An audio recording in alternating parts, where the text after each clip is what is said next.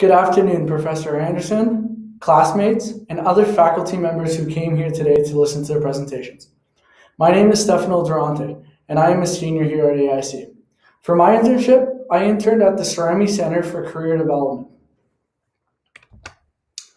So the AIC Career Development Center, we specialize in helping students on their path towards a successful future. Some of the services offered are resume and cover letter building, work study opportunities, alumni help, and scholarship opportunities. At the Career Development Center for Success, we like to help students get onto a path of success that they will find helpful during their time here at AIC and also when they get into the workforce after they're done college. At the Center for Success, we tend to have an open arms feeling of AIC students. We like to welcome them in and try and get to know them before we even get to working with them. It's all about the little familiar sayings and feelings that you feel with the other students that help them better familiarize yourself with them and make the process when building resumes or even building relationships.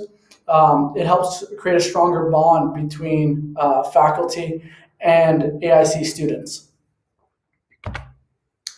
So my 3 learning objectives for my internship, the first one was to overlook resumes and help students make them better for their internships and jobs. What I wanted to do with this was be able to see a resume, overlook it, and be able to make the changes necessary for students that they can bring with them to job interviews or career fairs, something that they can really treasure and really expand on as they go through even their work life. Helping students with their resumes was a big point of emphasis for me because I wanted to be able to look at my resume and really make it better so when I'm done college, I have a better understanding of what to put on it and what work companies and employers would want to see. Second learning objective was to make connections and learn from others. At the AIC Cerami Center, we really talked a lot about making connections with students, alumni, faculty members to really create a strong bond and something you can go to them for future things to work on or even projects that you need help with. Making connections and learning from others was a big point of emphasis for me because I wanted to really expand my knowledge of career development, but also really open up myself from a shy nature and be able to talk to others and really make a connection that I can expand on later in life. The third learning objective was to overlook statistics and create analysis for alumni. While I was at the Cerami Center, I learned a lot about learning from alumni and talking to alumni and just talking to other people to create a better experience here at AIC for students. Overlooking statistics is what I learned in my stats classes through my psychology major here at AIC, and it really helped me create analysis for what alumni thought about AIC. So I just want to touch on this a bit for everyone in this class and even across America right now. Internships during a pandemic were a big thing where a lot of students were doing remote, which was a pretty unique situation this year. First thing I want to talk about was the connections were a lot harder to make because of lack of social time with people. Learning from my employer, the Cerami Center was always a place where the doors were wide open and people would come in throughout the day to have coffee or work on the computers. This year was a bit different just because doors had to be closed and there wasn't as many students on campus coming to the Center for Success. So it made the connections a lot harder, but when you did get them into the office or into the center, you treasure that time more with the students because of the lack of social time you got. Second was problems we had allowed to find new solutions to new problems. Setting up for Apex classes was a bit different this year, just based on the fact that we couldn't go to classes to do these presentations anymore. You had to do it over Zoom and make it fun and appealing for the students to be able to stay in contact with them throughout the whole Zoom session, but also make it an experience for them where they actually learn and enjoy it and would want to come back to future Apex class presentations. Third was it created a diversity of different ways to connect with students, alumni, and faculty, making those unique connections. Big thing when you're talking about success for careers is always about making those connections with other people and really making lifelines that you can help further yourself. This year was a bit different where a lot of it was over Zoom calls or calling or even emailing. You wanted to make yourself familiar with those people, but also create a space for them that felt safe if they were to come into the office. So the experience itself was definitely a unique one for me. Working at the Career Development Center was pretty cool to see what they do on a daily basis, but also how they act with students and contact with them every day. So it allowed for me to create a new professional image for myself. It helped me kind of come out of my shell of being a shy person and really contacting with students and faculty and making myself more available to them, but also to kind of create a new image for myself where I was kind of more outgoing and wanted to create the conversation with other people. Secondly, it pushed me outside of my comfort zone of being shy. Just like I related to on the other point, I was also a person who wanted to keep to myself and always wanted to just let the other person start the conversation. Being at this RME Center, I kind of helped myself find a different point of view for me and allowed me to get outside my comfort zone and really start conversations. It gave me a better understanding in how career development works and how it benefits students after college. Our Center for Success is incredible, and the stuff they deal with every day is just trying to make the students' lives better here on campus when looking for jobs or help with resumes, but also they take the time to work with students so that after they're done their college experience here, they're really set up for success in a way that other schools aren't. Fourth was it allowed me to work on my skills of resumes, video production, and statistics.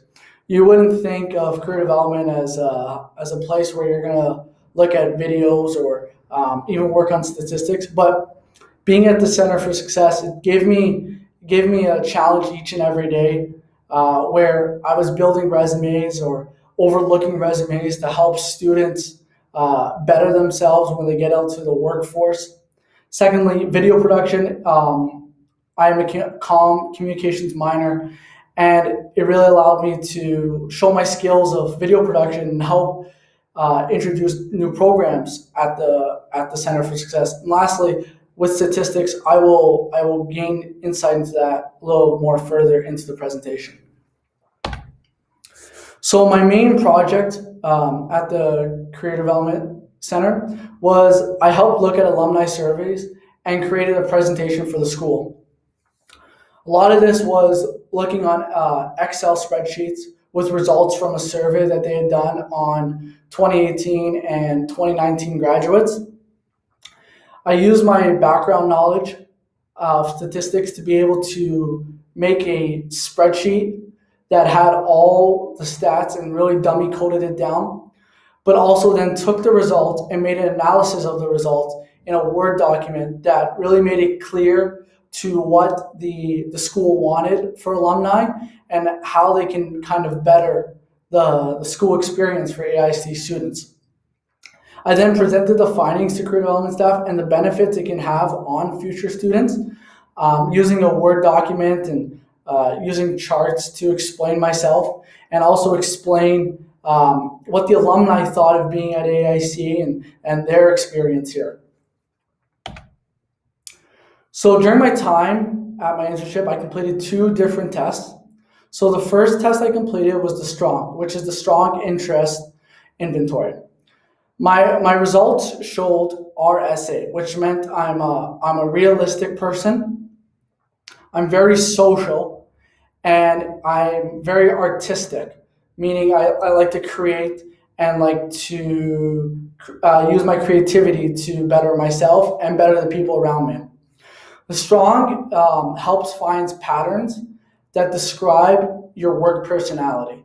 This gave me a great insight to who I am and kind of what my best interests were when going out into the job force. The second test I did was the MBTI, which is the Myers-Briggs Type Indicator, and my code was ISFP, which means that I'm introverted, so I focus on the inner world to better myself, but also better the people around me. S means sensing, so I use the 5 senses in my body to take on the world and really stay in the moment when doing tasks. F stands for feeling. So my feelings are, I make decisions on my values, and I like to keep true to myself and true to who I am when doing things and also when I'm doing work.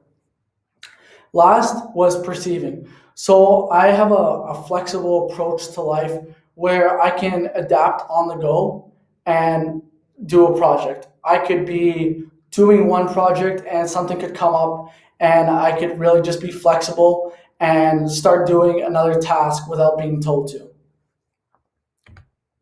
So during my time at the Career Development for Success, I did a video project to help market the Career Development Center and the new P3 program at AIC. This kind of showed my creative side that we saw in my STRONG test. The informational video on the P3 program, I thought, was very well done, and also it let me interact with my colleagues and a student to be able to do this video project. I'll put it on right now for everyone to watch.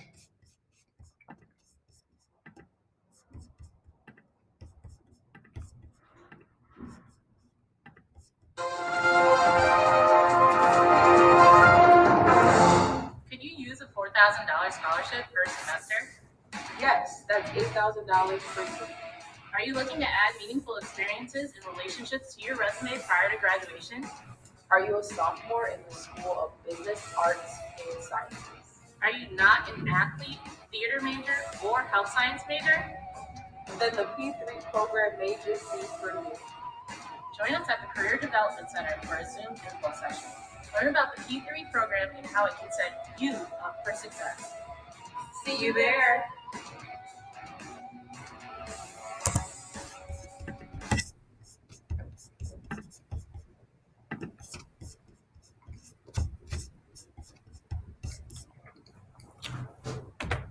So impact of the psychology courses from here at my time at AIC. First one was physiological psychology, and it kind of used my concepts of behavior, picking up on students' feelings during resume and cover letter edits.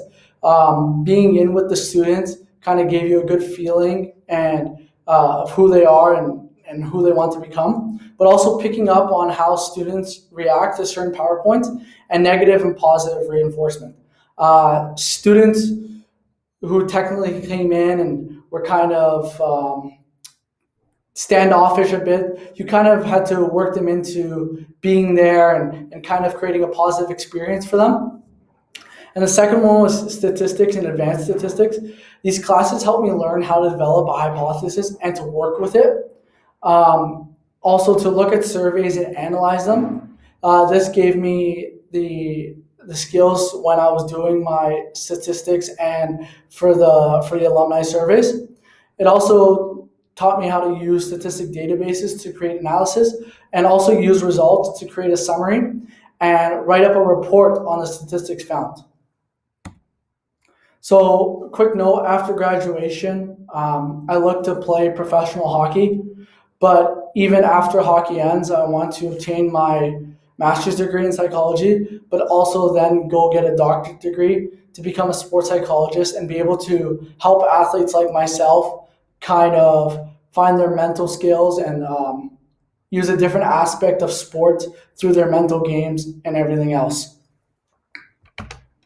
So summary, to sum it up, the experience shaped my knowledge around career development and how it works and how it can better help students here at AIC. Secondly, it gave me an insightful look on how to help students and how to be a person that they want to come to, but also it allowed me to kind of give me a better view on how to help people, not just students.